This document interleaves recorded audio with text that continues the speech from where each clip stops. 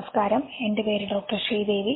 നമുക്കിന്ന് ആധുനിക ദിനചര്യ ആയുർവേദത്തിൽ ചുരുക്കത്തിൽ പറഞ്ഞാൽ പ്രകൃതിയുമായി ഇണങ്ങി ജീവിച്ചാൽ മനുഷ്യന് രോഗപ്രതിരോധ ശേഷി സ്വയം ഉണ്ടാകും. രോഗപ്രതിരോധത്തെ ചികിത്സയേക്കാൾ മഹത്തരമായി കാണുന്ന ആയുർവേദത്തിന് ചികിത്സാ സമ്പ്രദായം എന്നതിനേക്കാൾ ജീവിതചര്യ എന്ന വാക്കാണ് യോജിക്കുക. വാഗ്ഭടാചാര്യൻ എഴുതിയ അഷ്ടാംഗ ഹൃദയത്തിൽ ദിനചര്യ എന്ന 2-ാം അധ്യായത്തിൽ ആരോഗ്യപൂർണമായ ഒരു ദിനം എങ്ങനെയായിരിക്കണമെന്ന് പറയുന്നുണ്ട്. ഋതുചര്യ എന്ന 3-ാം അധ്യായത്തിൽ ഓരോ ഋതുവിലെ ചര്യകളും വിശദമായി തന്നെ പ്രതിപാദിക്കുന്നുണ്ട്.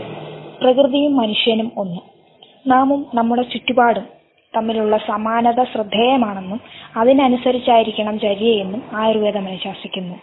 പ്രകൃതിയുമായി ഇണങ്ങി ജീവിച്ചാൽ മനുഷ്യന് രോഗങ്ങളെ പ്രതിരോധിക്കാനുള്ള ശേഷി സ്വയം ഉണ്ടാകും. ഈ ചിന്തയുടെ അടിസ്ഥാനത്തിൽ ഇനി പറയുന്ന ആയുർവേദ ശീലങ്ങൾ ജീവിതത്തിൽ വരുത്താവുന്നതാണ്. വൃത്തിയുള്ള ശരീരവും മനസ്സും ആഗ്രഹിക്കുന്നത് ശുചിത്വമുള്ള പരിസരങ്ങളാണ്. വാതം, പിത്തം, കഫം എന്നീ ത്രിദോഷങ്ങളുടെ സന്തുലിതാവസ്ഥയ്ക്ക് ശുചിത്വം പരമപ്രധാനമാണ്. അതുകൊണ്ട് ശുചിത്വം ശീലിക്കണം.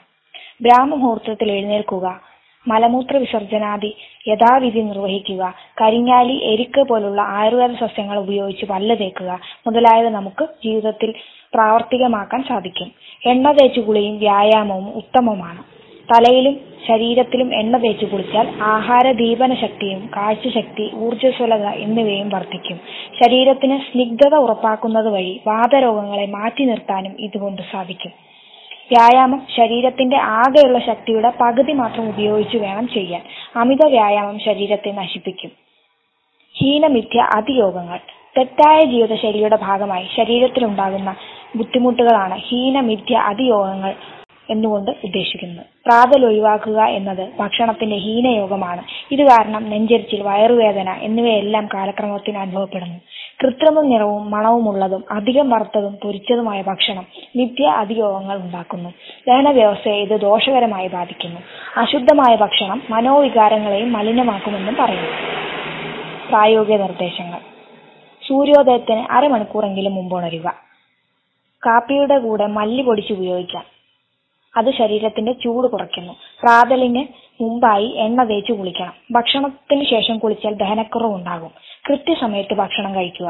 ഭക്ഷണത്തിൽ വെളുത്തുള്ളി, കുരുമുളക്, ജീരകം എന്നിവയെല്ലാം ചേർക്കുന്നത് നല്ല ദഹന വ്യവസ്ഥ നിലനിർത്തുവാൻ സഹായിക്കും.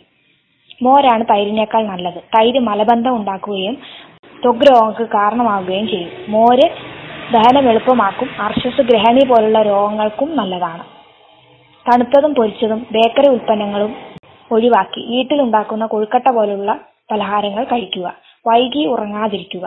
എല്ലാ കാര്യങ്ങളിലും വാക്കുകളിലും ചിന്തകളിലും വരെ മിതത്വം പാലിക്കുക.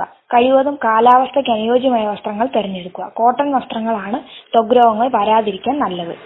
ഈ പറഞ്ഞ കാര്യങ്ങളൊക്കെ ശ്രദ്ധിച്ചു കഴിഞ്ഞാൽ ഒരു പരിധിവരെ നമുക്ക് രോഗങ്ങൾ വരാതിരിക്കുവാൻ സാധിക്കും.